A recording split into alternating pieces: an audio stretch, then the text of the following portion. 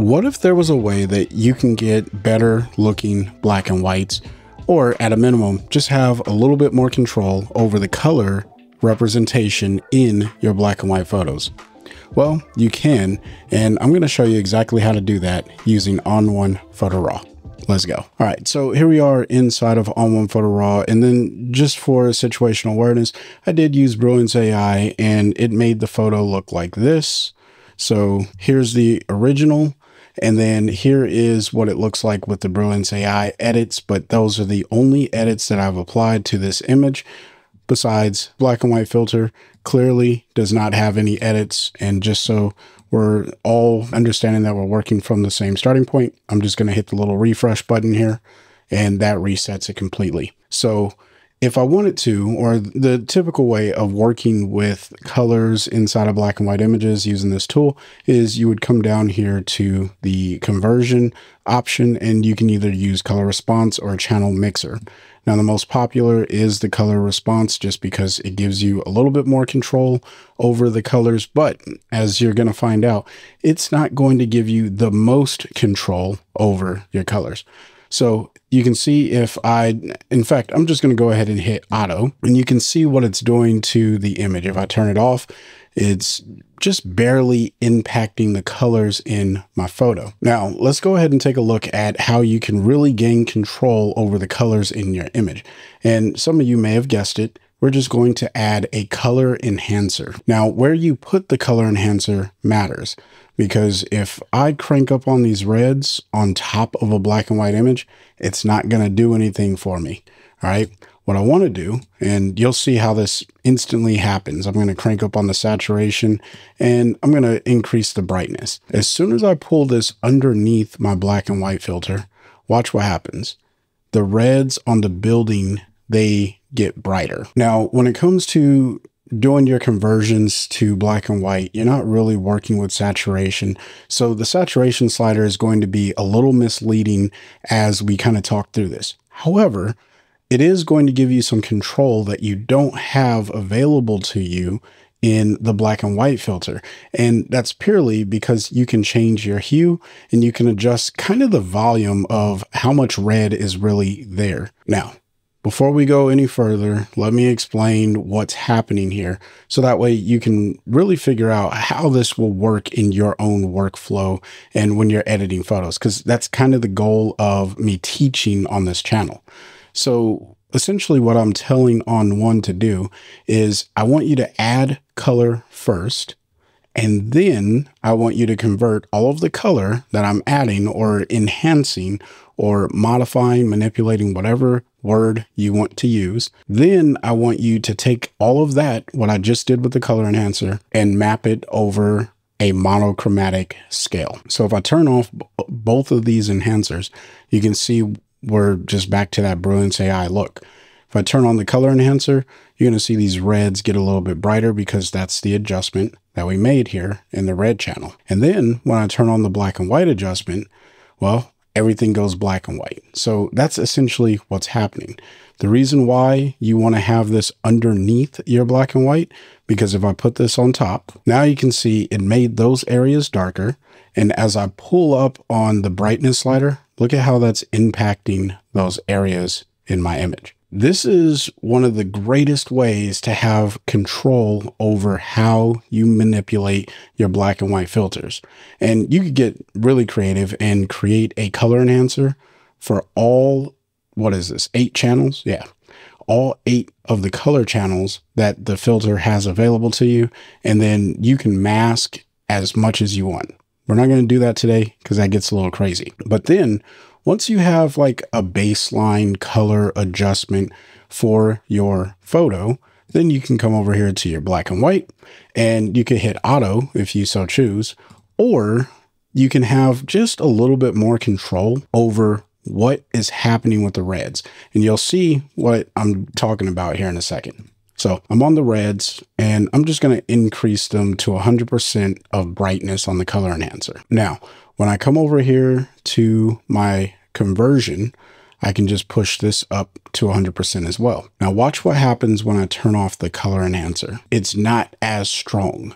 So I get more control over my colors when I have this tool underneath my black and white adjustment filter, because I can only go to 100% on the black and white adjustment. And it's also not allowing me to tell ON1 what is actually red. See, with the hue slider, I can actually start to include more colors like yellows. If I want those to be more towards red, I can pull those towards red. And now those are getting impacted by this slider, as well as my magentas. I can pull those towards red. And now if I had magentas and oranges in this image, they're going to all start to get manipulated by the red slider, just like I was doing up here. All right. Now, obviously, there are yellow and magenta sliders in here, so it definitely does make it a little bit difficult. But what you don't have in here, because you can see there's only 6 colors, I get access to 2 more colors down here. And I think that's aqua and purple. I don't think there's a purple. Yeah.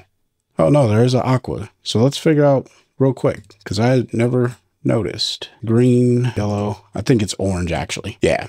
So with the color response, all we get access to, or the 2 that we don't get access to, are orange and purple. So if you need to move your colors so that way you can get the color response that you're looking for in your image, well, a color enhancer is going to be the way to go. And yeah, you could use the color adjustment as well if you so choose. You can even use edit color if you're doing something that's like really, really fine. Pretty much any of the color adjustment tools are going to give you this flexibility, but the color enhancer, in my opinion, is hands down the most useful color modification tool inside of ON1 Photo RAW. All right, so now that we understand what's happening in the effect stack here, let's go ahead and use this in a practical sense. So I'm going to go ahead and reset my color enhancer. And let's say that this yellow sign is probably just a little too bright, but I want to, or better yet, I want to brighten the yellows that are in the back of the building. So if I turn this off, you can see there's like some yellow hues. This sign up here is going to be yellow as well. So let's go ahead and turn back on the black and white filter. We'll come back to our color enhancer and we're going to go to the yellow slider. I'm just going to go ahead and push up the brightness. Now, if you notice, the text over here is getting bright, but this is also getting brighter as well. So if I turn it off, turn it back on, you can see what's happening. I don't really care for that. So the beauty, like I said earlier, you can mask these in, is I can go ahead and click on the mask, and I'm going to use a tool that I don't use all that often, which is the line mask tool. And I'm just going to outline this really crudely. You don't have to do it like me. You can use any of the masking tools because they all work the same when it comes to what I'm doing right here. Right click, and I'm going to hit copy mask. And then I'm going to come back to the other color enhancer that I just added, right click, and then I'm going to paste the mask. Once that's on there, I'm going to right click the mask again and invert it. So essentially I have the opposite selection of what was on the previous filter. And then I can just pull down on the brightness here, and you can see how that's impacting this particular triangle sign here. Well, the right lane ends sign. So if I turn it off, you can see it gets a little bit brighter. If I turn it back on, it gets a little bit darker, and helps me kind of focus back into the image. Obviously, my focus was here on this sign, so that's where the focus was on this particular shot. Now, the beauty of working in this manner is now that I have my colors kind of established, what I can do is really come back to the black and white and work with the color response to fine tune.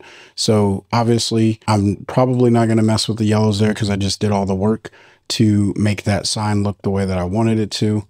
But maybe I want to mess with the magentas, or maybe I want to darken down the blues, because if I turn this off, you can see I have some blues in this wall over here. And then I can go back and forth. I'm not going to do that in today's video, but I could go back down here to the color enhancer and start manipulating what I'm doing over there. But I'm not going to do that because the goal of today's video was really just to showcase what you could do. Now, let me make a snapshot of this and I'll show you a earlier look that I made with this one here, using the exact same methods that I was just teaching. and I have a few color enhancers, and then I just added in a texture, and then of course my favorite, the bleach bypass. So hopefully you found some value in today's content. If you did, smash the like button and share this with a friend or someone who you think would find it valuable as well. If you want to save some money when you shop over at ON1 or purchase ON1 Photo RAW, consider using my coupon code FreeWillPhotos20.